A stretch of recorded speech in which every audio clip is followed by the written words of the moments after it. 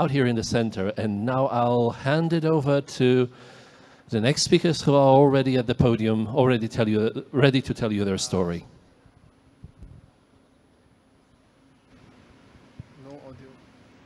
No audio. That's the screen. So you need to mirror the screen.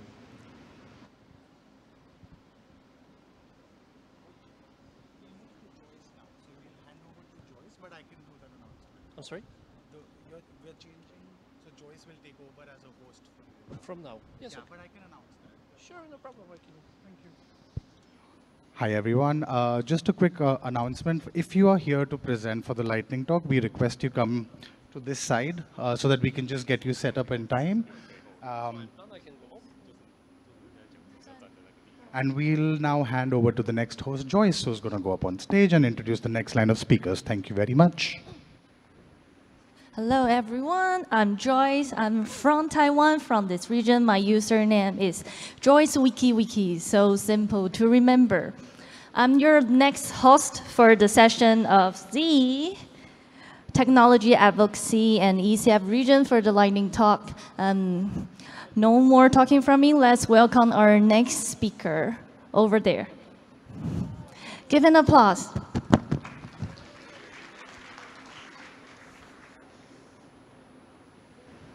Hello. I'm supposed to speak to you about freedom of panorama. So I guess I should start with defining what it is. Freedom of panorama is considered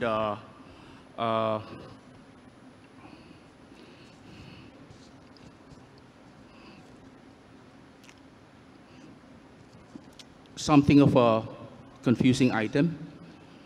There is a confusion between public spaces and public domain. We're in public domain, which is the status after the expiration of copyright, signifies that a work can be freely reused.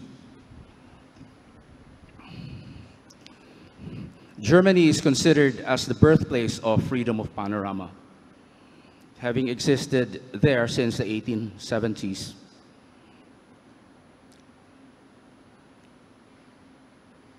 Something's wrong here. It is interesting to note the partial freedom of panorama in Japan, Taiwan, and even the United States, wherein their respective copyright laws only impose non-commercial restrictions for images of public art. Similarly, in Europe, Denmark, Finland, and Norway, we have partial freedom of panorama. Whereas in Albania, Armenia, Austria, Belgium, Croatia, Cyprus, the Czech Republic, Germany, of course, Hungary, Ireland, Liechtenstein, Malta, Moldova, the Netherlands, North Macedonia, Poland, Portugal, Serbia, Slovakia, Spain, Sweden, Switzerland, Turkey, and Great Britain and Northern Ireland all have freedom of panorama.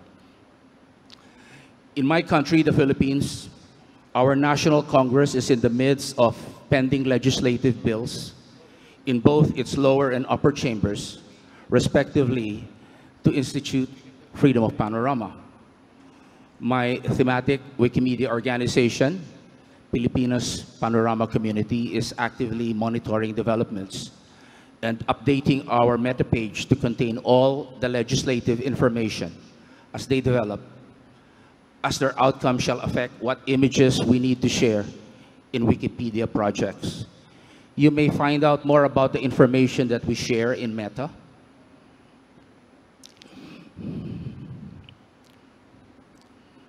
We have bills in the Philippine Senate and the Philippine Congress.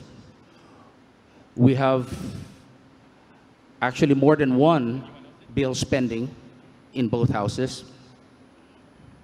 I would also like to point out that further research can be done about fair use, which can be found in Meta. We have an exemption doctrine policy, which is required by Wikimedia licensing policies for any Wikimedia project that hosts non-free content. Some EDPs are listed at the Wikipedia item, Wikidata item Wikipedia non-free content criteria, which has a number of 043-91089. Note that regardless of policy, some Wikimedia projects have 0 local media files, and therefore, since there's no non-free content, if the situation is permanent, the policy may actually be superseded. We're almost done. Thank you, Johnny. This is such an important topic within the ESEAP region. I'm actually very happy that Taiwan is part of the presentation. So we can scroll up a bit. I still have a minute, I believe. Freedom of panorama is the legal right in some countries to publish pictures of artworks, sculptures, paintings, buildings, or monuments that are in public spaces, even if they are 30 still seconds. under copyright. Thank you very much. Thank you, Johnny.